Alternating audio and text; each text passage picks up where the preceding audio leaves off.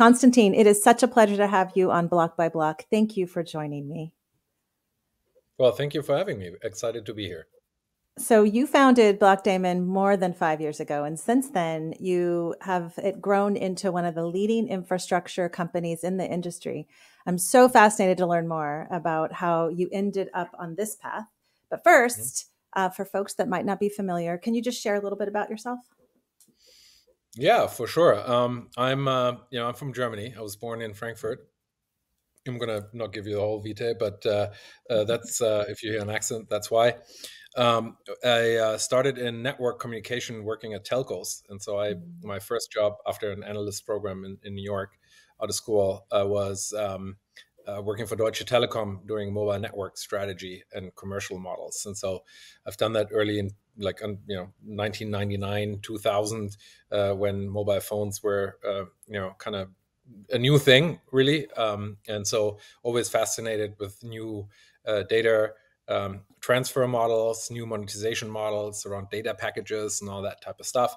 I worked with a really interesting guy back then, a guy called Niklas Aurora, who's now CEO of Palo Alto Networks. He was chief business officer at Google for a while. And so kind of really interesting time, lots of smart people in that arena trying to figure out how that works. And I then worked for Nokia in software strategy, and then became an entrepreneur, I want to say 14, 15 years ago, really at a point where I felt stuck in my career because I always got frustrated with my ideas not getting realized. So in large companies, obviously things function a little differently, and I was always somebody who wanted to kind of solve complex problems holistically. And so I was not a great employee, because rather than someone telling me to do something, I was a little more like, well, shouldn't we do this completely different? And it just sort of got me into a point of such frustration that I figured I just need to own what I do. And met a guy, actually Chris Blackwell, who was the founder of Island Records, and who's an older gentleman at that point, but owned a lot of music related properties. And so we've set out to build a transcoding engine for music files, where you upload a file once and it spits out formats that can go It on all like starts in music, like it goes back to music. That's right. Yeah, that was like kind of, I always actually, another example, and I'll say it here.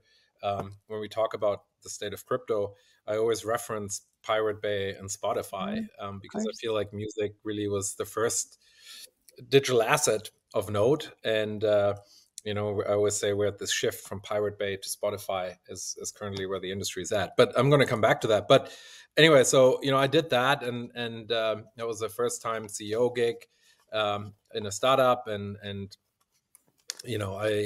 the thing was good, but I wasn't overly successful, mostly because I really struggled with understanding capitalization strategy and sort of kind of the pretty typical errors. I then helped build another startup company that was sold, and people made a little bit of money.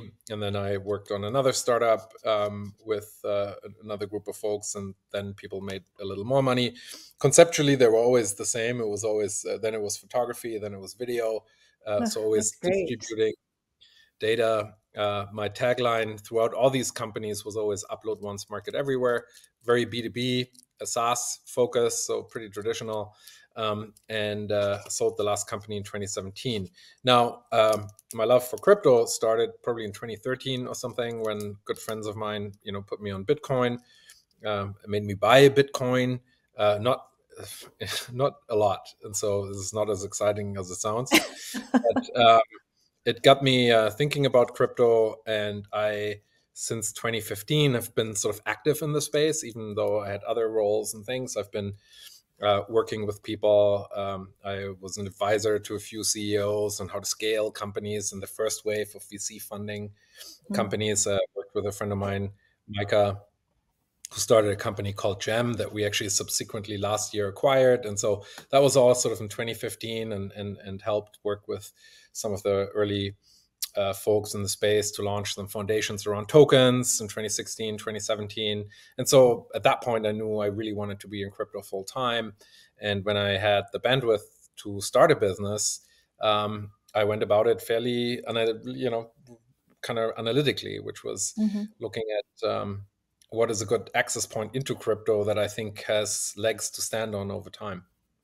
Yeah, I mean, I think that's the journey that you just highlighted is so interesting. First of all, if I just can take you back to a second for Deutsche Telekom, I spent a lot of time with Deutsche Telekom and a bunch of telcos when I was at Mozilla, really Hmm. trying to, at the time, we were building at Mozilla, we were building an HTML5 based web phone. And so we were trying to get them to really think about, and many of them, including Deutsche Telekom, signed on to do it. But it was really hard because of the notion of the innovation pipeline there takes a long time. So I think the frustration point with that is like consistent with how you got to your endpoint journey, which is really kind of doing it yourself. Totally. Yeah, no, and that's been interesting too, because once I became responsible, I started to be successful. And so that was interesting for me. And it took me a long time to mature enough to know that, I can't follow a normal career path. Like I always was like, oh, you got to go to business school and then you do this. And then 2 years you do this and this. And it just didn't work for me. Because I need to be passionate about what I do, and I need to be a little bit ride or die with it. Like there's a certain shape of psychology that I need to work with, and that's definitely, I think, that has matured a lot. The other thing I think is that I'm, a little older, I guess, and I've lost my ego on the way to some extent. So I've run enough companies and worked hard enough to be very happy if there's somebody smarter to help me with something.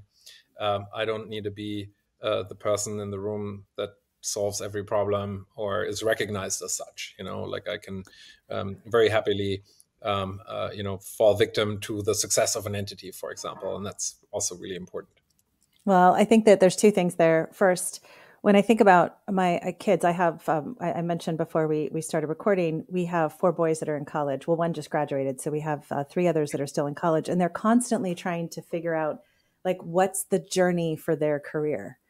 And Mm. my thing is always like, there is no like journey. Like you kind of have to, no cut journey. You have to figure it out for yourselves. I was the same. Like I was a trial lawyer and then ended up in doing many, many different things after that. And so it's really all about like, you have to follow your passion and frankly, what you're good at. And so it's just an interesting thing to think about when you have kids, and I know you do, like how to really get them to be thinking about themselves and not like what the world tells them that they should be doing. Correct. And I feel like I've done that mistake excessively. I read every book. I was a golden child in like coming from like business school and early jobs and stuff. Like I always was super ambitious. But I never, it's the difference between, getting what you need and what you want. I got what I wanted, but I had to learn the hard way. It wasn't what I needed. And so, Yeah. but, I'm very happy, obviously, with where I'm at Yeah. now. So I can't really complain too much. I mean, it sounds like we have a similar in terms of like our experience with the Web 1 and Web 2 days, and then really leveraging that into like what happens for Web 3 and that maturity that Web 3, I think, has gotten more of over the last year, but kind of really needs to be able to get to sort of the next level. So do you see inspirations or insights that you've brought from those early days of tech that you really see could or need to be really applied in Web 3 today? Yeah, I mean, I think I see so many similarities. Obviously, it's the same problem, was always how do you get larger incumbents involved in something that's new, that breaks processes, as well as revenue lines, which are deeply ingrained in businesses. And so if you want to change how companies spend their money or make revenue over time, it's normal that the companies who've done that, only reluctantly will do so, and with as little risk as possible. And so convincing companies that that's a good idea over time is something I think I've learned doing back then. I also think that the rigor of, I think back then, specifically professionalism and trying to really bring an appreciation of why these companies are so complex and patience to them. It's easy to kind of go in there and be like, oh, you guys are just sleeping dinosaurs, haha. You're going to get eaten up, like that's not going to get you anywhere. And so for us, very early on, we really wanted to be a thought partner, and we really didn't want to be arrogant in that way, like I think to really understand it's actually very hard to build a company as big as, I don't know, Bank of New York or JP Morgan or Goldman Sachs, and they do certain things really, really well, and you need to understand a little bit about that, and so I think you need to meet them where they are, and it's important to also look a little bit like someone they can dog onto, and that had a lot to do with structural components, for example, of our business, which I think made us successful over time, because not a lot of crypto companies have done that, which is, we have a normal board. We're a normal C corp. We have audited financials. We're audited also on technology and security. There's oversight, all these sort of type of things that maybe initially people don't necessarily associate with crypto, but they also should, because crypto obviously is all about trust. And if you, as a company, if you want to build trustless systems, you need to be trusted. And so isn't that the irony of it, though? So many people think that the trustless means that it can truly be trustless, but you can never get rid of that trust factor in business. You just can't. That's right. And I think that people forget that. Totally. And that's exactly right. And then how do you build trust?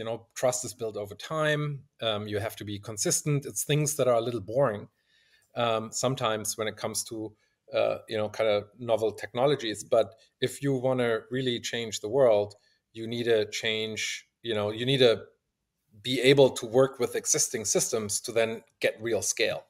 And so I think the choice we've made, I'm really actually a very deep crypto believer, and I believe and love crypto because I do think nation states have some explaining to do, and I do think monetary policy of individual nation states doesn't aid the humanity as a whole, and there's a lot of things around how we distribute value and middlemen and all that type of stuff that I think crypto is a potential answer for. And I do think that there's a part of it that needs to be completely outside that system, but there also needs the part of it that changes and works with the existing system. And so I believe that the biggest on-ramps to crypto over time are going to be companies like JP Morgan. And so just sort of not working with them and say, hey, your billion customers aren't of interest to us is foolish and elitist also, frankly, because the normal person, is not somebody who currently can really engage in crypto easily. And that's just the truth. And that goes back to this. We're still in the Pirate Bay day of digital money. You still have to kind of, you're still in a complex world. We're still very far away from an experience like a music and Spotify, where it's like, oh, this is really easy. I can get every music I want, and so forth. And so I think we've made a lot of progress, but there's still a long way to go. But I am excited because I do think there was a systemic change in crypto, sort of to the end of last year, early this year, that is important for us, which is really bringing things on chain, chains being developed that allow for really smart application of smart contracts. Some of the Stellar projects fall among that. And so I think the next step is getting things on chain and moving a little further into the trust spectrum of the technology. And so I think that's also what I find really exciting. Yeah, no, I think that that's true. I think that the thing that I've seen even over the last year, which is such a big difference in this space, and just having come from basically the wild, wild west of Web 1 and 2, when everybody thought that we could also thumb our nose at government and do lots of different things and tell everybody they didn't understand what we were doing, and taking that learning and really trying to say, actually, we need all the players is such an important thing here. I'll tell you a funny story. When I first met with MoneyGram, who we now have a very deep partnership with, the CFO said, have you seen your website? And have you seen the way that you talk about us on your website? And it was very funny because the way that we talked about MoneyGram on the website in 2019, when I first met with them, was basically that they were this antiquated animal that we were going to disrupt and remove. When in fact, really what MoneyGram and JP Morgan and all of the players that are on the edge and actually have the on and off ramps are exactly the things that crypto and blockchain need and that all chains need. So it was a really eye-opening experience for me when I went back and looked at our website and said, we always have to think about what we want the future to look like, and this isn't what we want the future to look like. So one of the things that I have to ask you, because I've known about Blockdaemon for a really long time, but how did you come up with the name?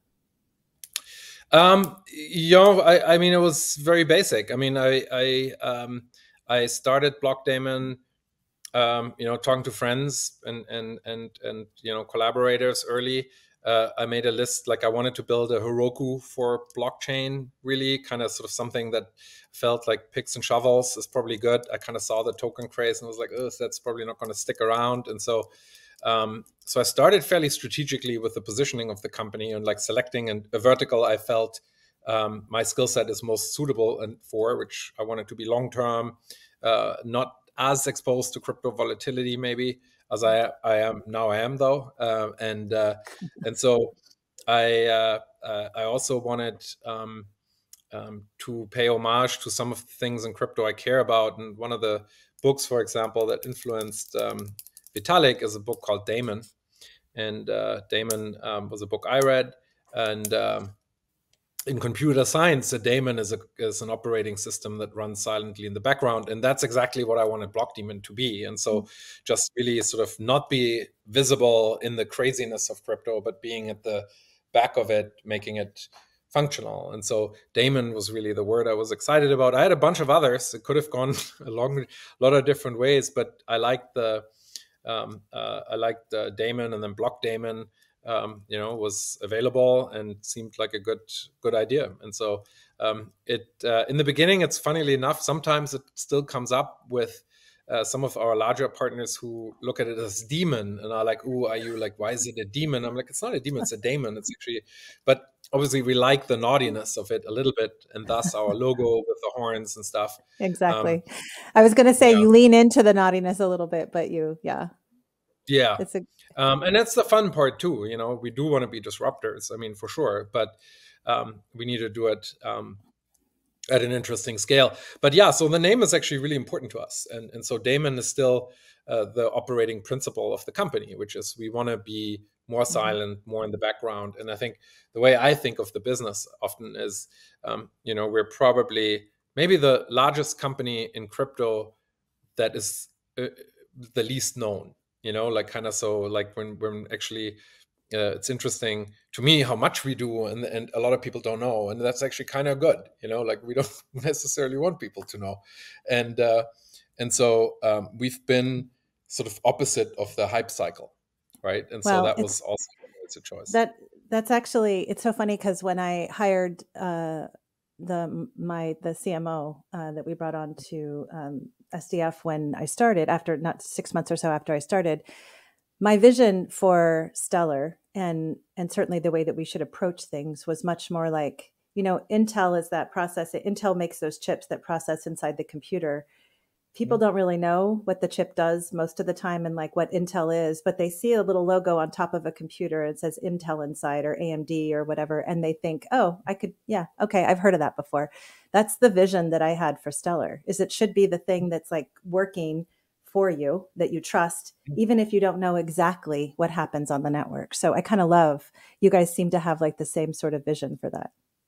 Yeah, totally. And that's why we always got along with Stella. I mean, Stella was really our first contract, I think, at scale. We've worked with Stella for a long time, and I think we share that affinity, and both, like, I think the care and naughtiness of crypto that is needed, and so I always really, really like that. But yeah, for us, that's been true, and the name comes up sometimes, in times like this when suddenly everything that's blockchain, like people are like, drop the block, just be daemon. It's just like we go through different phases, and it gets more complex around products, when it's like, okay, how do we call these things and stuff? But we have now smart advisors also helping us figure that stuff out. Yeah, it worked well for us. Yeah, that's great. So you clearly have a lot of confidence for blockchain and crypto's ability to influence from the global economy perspective. And so the question that I have is like, how do we get from that Pirates Bay to that Spotify? Like, how do we move blockchain? And maybe it shouldn't even be blockchain. Maybe it's just the applications that run on top of it to that next level.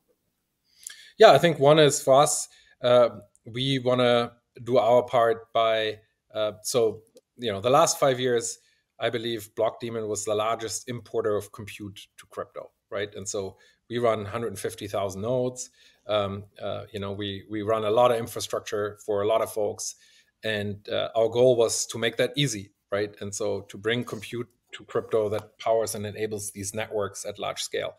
And and we do that by selling nodes and access to these networks. And we use the latest cloud tools and the best technology, and also bare metal to kind of make that possible for institutions. So, and I think now we've achieved that. There's a lot of infrastructure available. There's a lot of a lot more awareness on how to do that. And now we want to push people up the stack, which is ultimately our goal and it's an ambitious one, but we want to really commoditize that whole layer.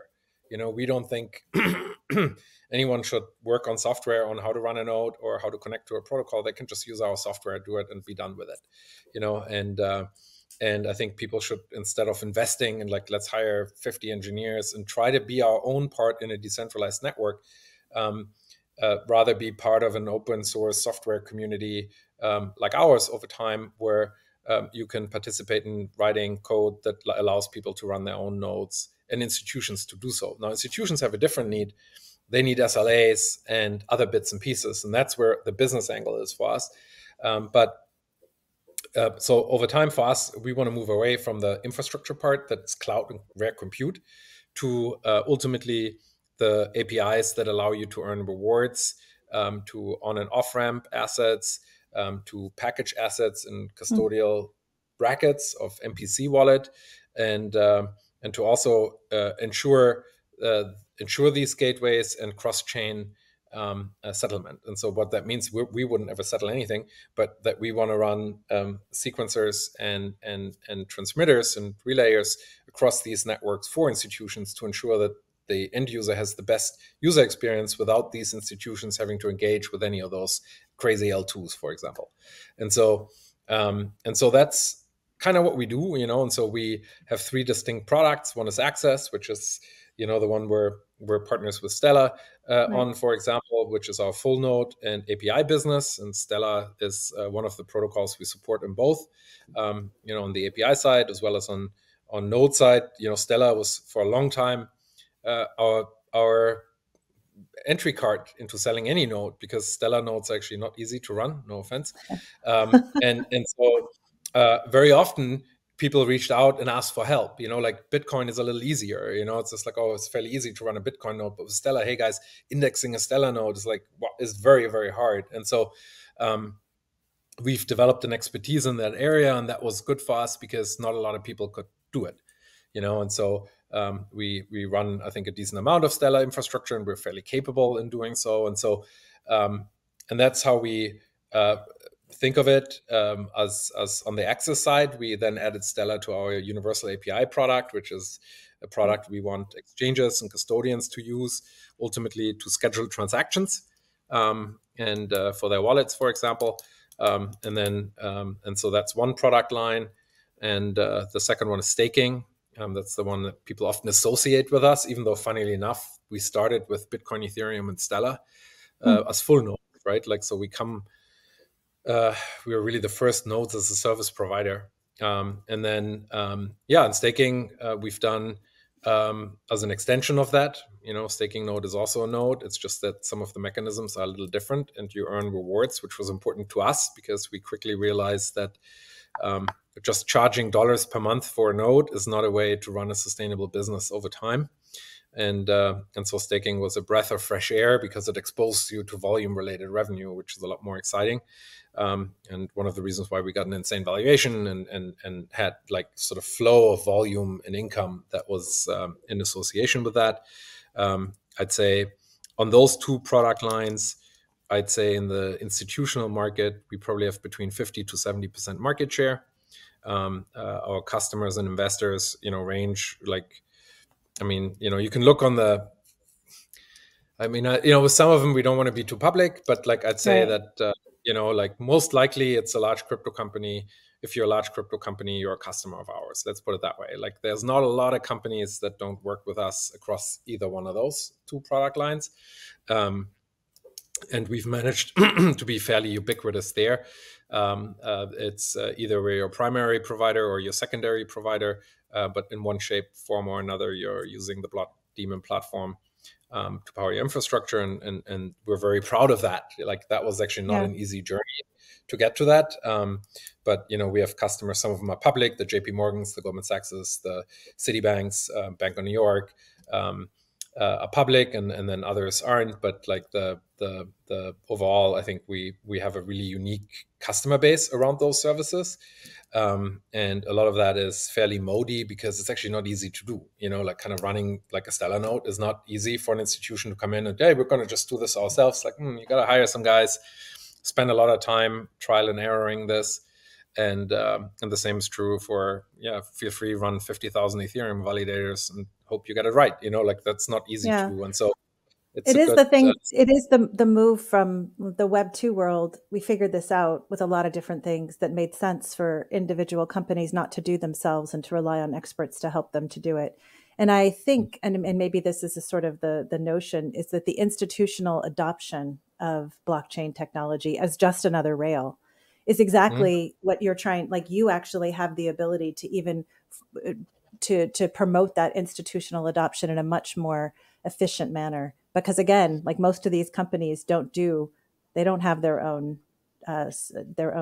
services where they actually host their own servers, and they rely on AWS, or they rely on other companies or Google Cloud to help them. So it's a really interesting and very simple play to be able to explain, this is what you do in Web 2 all the time. Yeah, no, I agree. And so we're excited about that. The third pillar of our business is our MPC WAS, wallet as a service business for institutions. What's unique there is we believe in self-custody, where over time we want you to have custody of your nodes, and so we can run that infrastructure for you, but we'd rather give you the software to do it yourself. We also can give you the software to manage your tokens safely and make sure we don't have access to it either. And so our MPC wallet stack is integrated into the other two product lines on the API side. And so the goal here, going back to the question you asked, how do we become part of the Spotification of this, is to give institutions a full stack. You just made up a word, Spotification. I like that. You just made that up. Thank you. I'll take it. Yeah, I'll trademark it. Is to then give institutions, these bare things, like where it's like you can put tokens in this wallet, you can replicate this wallet for your users 10 million times and put it on a phone, and it's connected to APIs that allow users to move assets in and out very easily, to earn rewards very easily, to garner reports very easily, and no one can ever touch these assets but you. And so we don't want them to worry about those basics. They can build the application on top of that and figure that out. And so that's sort of been always our evil master plan that we sort of laid out in, like, let's say 21, when we raised all this money, is to kind of offer an integrated stack like that. And that's still our strategy. We've, I think, delivered against that strategy to the most part. I think what we couldn't have predicted, frankly, is from 21, the sort of fairly steep decline in 2022, really on what all went wrong in crypto land, and then if you compound that with macroeconomic influences and stuff, the market definitely has cooled off, and that's just a reality.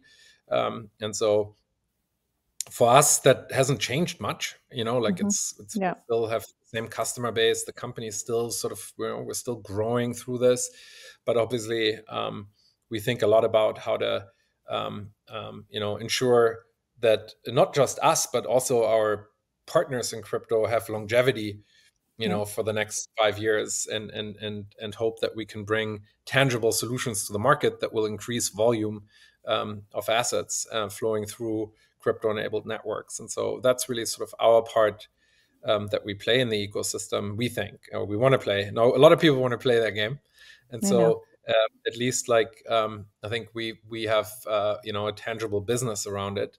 But that's how we want to answer that challenge, is for us to give institutions the tools to do this a lot easier and safer, while figuring out, what's the licensing model, what's the legal, whatever, is it a security, is it not a security? However, you can focus on all those questions and don't need to have a 100 people engineering team to run your infrastructure and your APIs and your different custodial integrations and so forth. Well, I think that the what happened over the last in 2022 and to some extent in the beginning of 2023 actually has us closer to the spottification of crypto, because I feel like that needed to happen. There was just so much for even coming into the space and trying to be the one who is not getting caught up in the FOMO and not getting caught up in the glitz and glamour of things, and really trying to be focused on like what it is that we need to do. I think that that's where a lot of companies are now. And I think that needed to we needed to get through sort of that bubble, our own bubble, to be able to get there. So with respect to our work with you, I mean, obviously we've been a strong partner for a really long time. We're so proud, and that trust mechanism is crucial from a business standpoint. And we're really excited about the launch of Sorbonne and our work that we're doing, particularly with the RPC infrastructure with you guys. We haven't been shy. In fact, we've actually acknowledged very publicly that we're really late to smart contracts. If you talk to Jed, and I know that you know Jed, if you talk to Jed in the old days, he would say we never needed it, a smart contract. And I think we were probably right then, but right now it makes the most sense for us to be able to bring this to the market, because to be able to bring developers and let them have greenfield space is really important. So we also think that this late mover advantage gives us this opportunity to build smart contracts really differently, especially with like this mature infrastructure providers like you. So how do you see the opportunity for Stellar-based businesses to work with Blockdaemon to unlock the really the potential and really the future of Sorbonne when it launches? Yeah, I think it's exactly where the industry is at currently, right? Like, so we need to be able to build applications, and that's the moment, right? And so for these applications to run, you need infrastructure. And so there's two components to infrastructure, right? So there's the hardware part, like there's you got to run servers, you need to rely on those servers, you need to connect to these servers, and you need to make sure that there's a degree of trustlessness in that architecture, and that's where we help, And then you have Sorbonne and the actual protocol that then allows, that runs on that complex architecture of infrastructure, and I think what's so powerful about Stella, similarly to us, is a little bit like we've all been around. There's a track record there. There's resourcing there. There's an experience there, and so you want to make sure that you can trust the bare bones of what the software is and what the infrastructure is. And so I feel like as a developer, you want to make sure you don't have to worry about the protocol layer and the infrastructure layer, because like you want to focus on the application layer. And so finding the right blockchain to build on is very difficult, and like with any company, you want to make sure if you put your software career on the line, you want to know it's a protocol that has serious backing, where people make smart decisions, that have a track record of building great software. So one of the things I always find challenging when new protocols launch, for example, they get very hyped up, and then a year later you don't hear anything from them anymore. And that's normally what happens, And so it's not easy to do what Stella did, which is to sort of be a constant gateway and a constant presence in that market, right? And so there's a reliability here that is really, really important, I think. And obviously, Stella, also similar to us, has worked with institutions. And so I think if you're a developer building applications, if that's your stack, people will not discount you for it, because when you want to build applications and ultimately get traction with these applications, you need to partner with people who need to distribute your applications, or allow you to give them give their services to you, so you can make them more accessible via an application you build. And so how the stack looks matters. And so you want to make sure that you can reference a software stack that gets green waved, where it's not like, oh wait, you're building on this super speculative, crazy software that is super hyped, and we don't know if it's around in a year. We're not interested in your application, Right. And so I think it's really important to bring that trust, like trust that, right? And so, and to your point, you said something so beautiful, which is, this business doesn't work without trust. And if you want to build applications and you want them to reach a lot of people, you need to work with third parties to get distribution. These third parties are not going to give you distribution if you can't convince them that your applications are stable and functioning and don't jeopardize the experience of that the customer has with the distributor. And so there aren't a lot of holistic stacks available for developers that you can actually build on, and specifically for institutions. So I think this is a very powerful combination and a very exciting development in the market.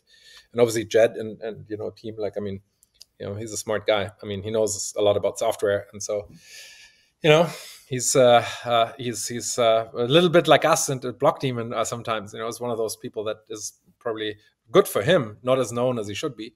That's right. And so I think he likes it that way. I think we all kind of like it that way. One of the things that I think is so interesting is I think people get caught up in this notion of trustless. The networking, the way that the software works, the way that the consensus mechanism works, it has to work in a trustless environment.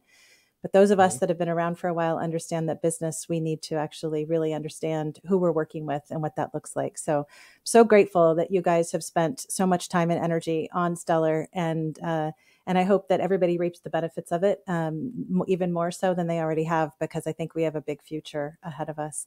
I'm so glad we were able to sit down and have this conversation. It was really nice. And I'm grateful that you were able to share so much about not just your journey, but just so much wisdom about how we can approach the next phase. So, but one last question, where can people keep up with you and keep up with your work? Well, listen, if you find out, you tell me, and then I can cut it off. No, but I mean, I'm on Twitter. Not that I do a lot there. I really like to Blockdaemon to speak for me, and so blockdaemon.com. You can find out a lot more about us. Blockdaemon itself has a Twitter presence, and that's it. That's the easiest way to learn about us and stay in touch. Otherwise, reach out to me directly.